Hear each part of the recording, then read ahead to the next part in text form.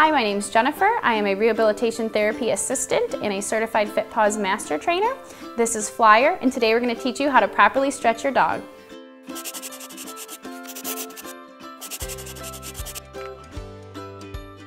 Stretching your dog has many advantages, including reducing the stiffness of joints while keeping them mobile, increasing circulation, reducing inflammation and scar tissue formation, and improving range of motion and flexibility.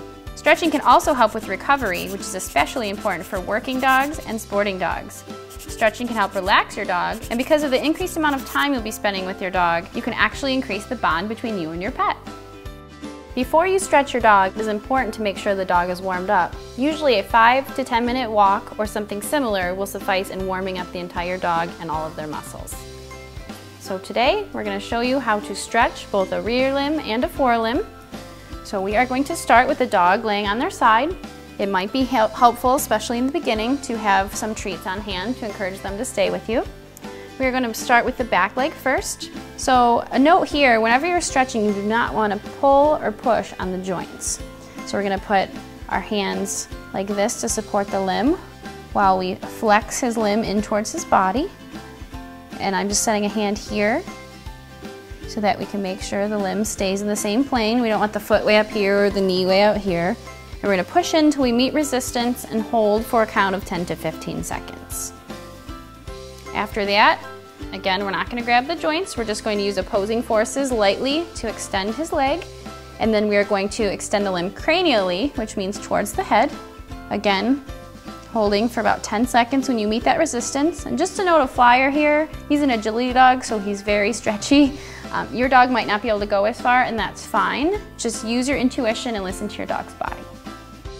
Then we're going to go ahead and we're going to do that same motion caudally, which means towards the rear, holding for a count of 10.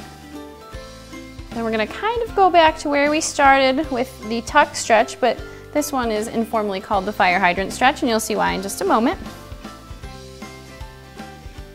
So we're going to make sure this bottom limb is flat. It may be helpful to put a very light hand pressure there to keep that limb down. We're actually going to open the hip away from the center of the body, somewhat like a page of a book. And then to do the opposite stretch to that, we're actually going to grab this bottom limb above the knee, supporting the limb fully, and bringing the limb gently across the dog's body. And this is an adduction stretch. And then we'll repeat. Ideally, we'd like to do 3 to 5 times through that whole rotation. We do the front limb very similarly. So just like the back, we're not going to push on any of the joints. We're going to flex the limb into his body until we meet some resistance and hold. Then we're going to extend his limb by grabbing above and below the elbow. Extend the limb cranially, which again means towards the head. Hold for about 10 seconds. And then caudally. And again, he's very flexible, so your dog might not be able to do quite what Mr. Flyer here can. Then we're going to do the abduction stretch with a light hand on the bottom limb, kind of opening his shoulder like a book. And then for the adduction stretch, we move this top limb out of the way, grab above the elbow and below the elbow, and gently bring that limb across his body.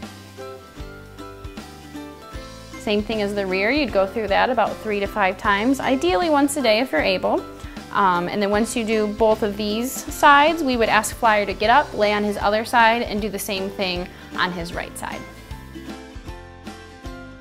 Hopefully you found this video helpful. If you have any questions or are still unsure of your technique, don't stretch your dog at home until you've consulted with your veterinarian or a certified canine rehabilitation practitioner. Thank you for watching, and we'll see you soon.